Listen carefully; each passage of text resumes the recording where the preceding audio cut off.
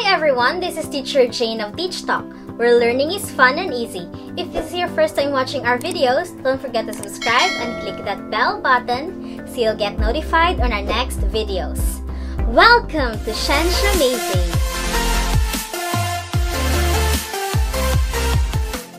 Kung saan pag-uusapan natin ang mga science concepts from grade 7 to grade 12, kasamang topics in general science, biology, chemistry, physics, and earth science. At dito, bidang agham!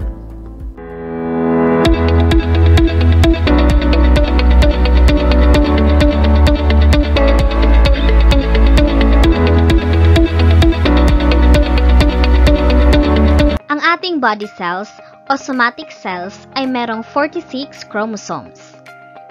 Aside from the body cells, meron din tayong tinatawag na sex cells or reproductive cells, just like the sperm cell kung lalaki at egg cell kung babae. Saan matatagpuan ang sex cells or reproductive cells? They can be found sa reproductive organs ng male at females. These sex cells only have 23 chromosomes. If you can notice, kalahati lang ng chromosomes ang meron sa sex cells compared sa body cells.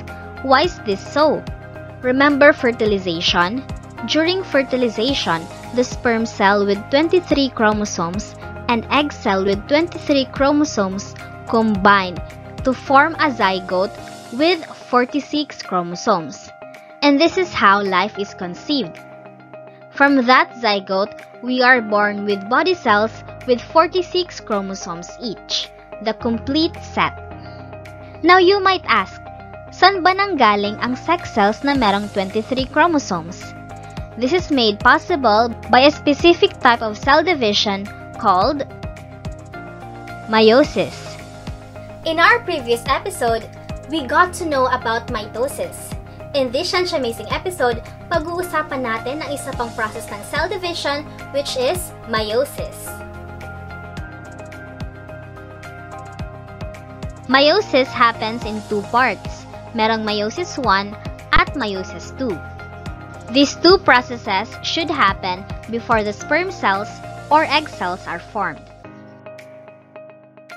After the preparatory or the interphase, the cell undergoes meiosis 1 to form two daughter cells, and then it goes on to meiosis 2 to form four daughter cells.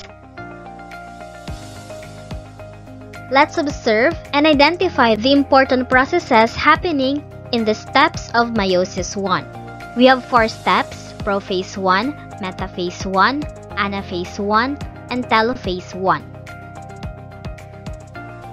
Simulan natin sa prophase 1. In prophase 1, two significant events occur. Ang una ay ang synapsis o ang pairing, pagpapares ng mga homologous chromosomes. Ang homologous chromosomes ay dalawang chromosomes which are very similar in terms of size, shape, and most importantly, they carry the same type of genes. For example, they both carry the gene for height. After synapsis, crossing over occur. From the word alone, crossing over is when the homologous chromosomes exchange materials to one another. Let's take a closer look in the process of synapsis. In this picture, we can see that the homologous chromosomes have already paired up. We can see the duplicated maternal chromosome and the duplicated paternal chromosome. Synapsis causes the formation of a tetrad. Tetrad means that there are four sister chromatids in a set.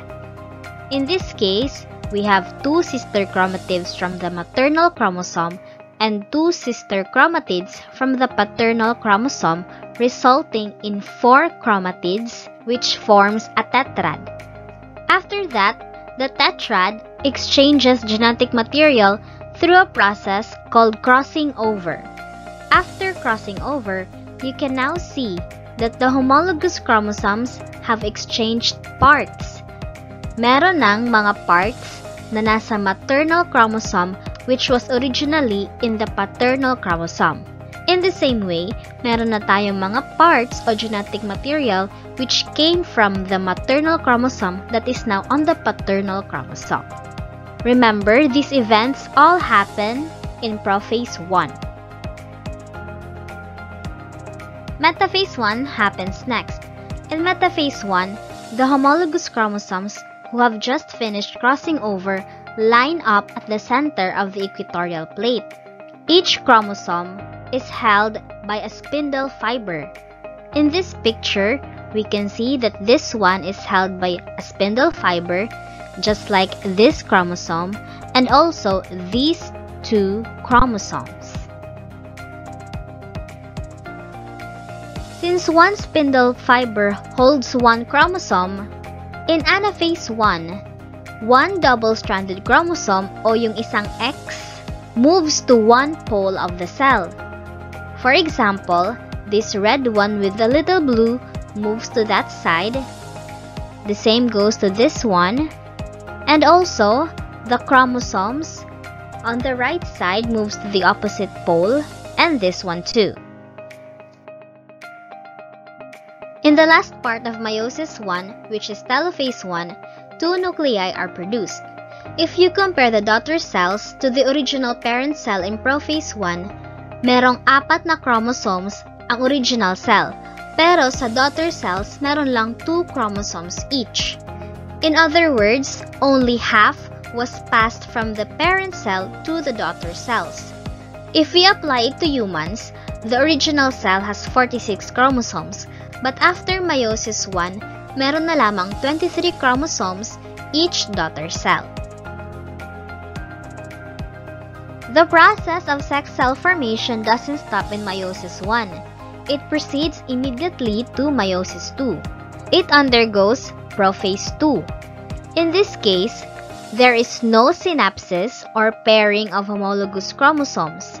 There is no crossing over as well. It just proceeds just like how it would proceed in mitosis. Sa madaling salita, meiosis 2 is just like mitosis, but it involves the formation of sex cells. After prophase 2, metaphase 2 occurs. The same lang, the chromosomes line up at the center. They are held by spindle fibers. And in anaphase 2, they are pulled apart to the opposite poles.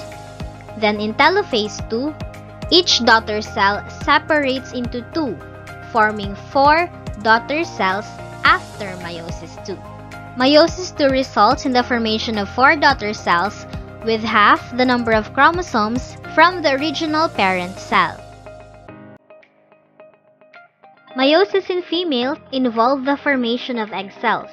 From the primary oocyte, 1 ovum or mature egg cell is produced, and 3 of them become polar bodies, then disintegrate. In males, meiosis results in sperm cell formation. Kung sa egg cell formation, 3 became polar bodies, in sperm cell formation, the primary spermatocyte produces 4 healthy sperm cells. Meiosis is very important because it ensures that the correct number of chromosomes will be passed from parent to offspring. It ensures that your egg cell or sperm cell only has 23 chromosomes, so that when the zygote is formed, it will just have the right number, which is 46 chromosomes. Bago tayo mag-short quiz, let's have a quick recap of what we have discussed in this Amazing episode. In this video, we talked about meiosis. We discussed meiosis 1, meiosis 2, egg cell formation in females, and sperm cell formation in males. And lastly, we talked about the general significance of meiosis for living organisms. It's quiz time! To check how much you have learned, we will have a short 3-minute quiz. After 3 minutes, we will check kung tama ang mga sagot niyo.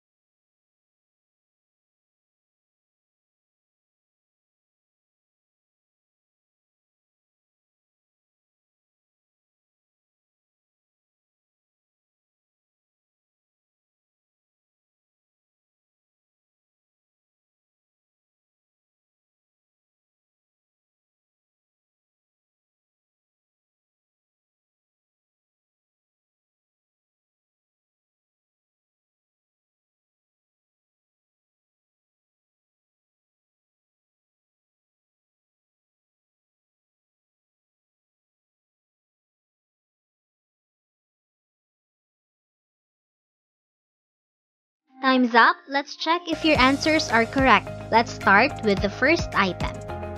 Pairing of homologous chromosomes and crossing over takes place in this stage of meiosis. This occurs during prophase 1. In prophase 2, these processes no longer take place. Sa prophase 1 lang. Number 2. Exchange of genetic material between maternal and paternal chromosome o yung mga chromosomes from your mother and your father respectively.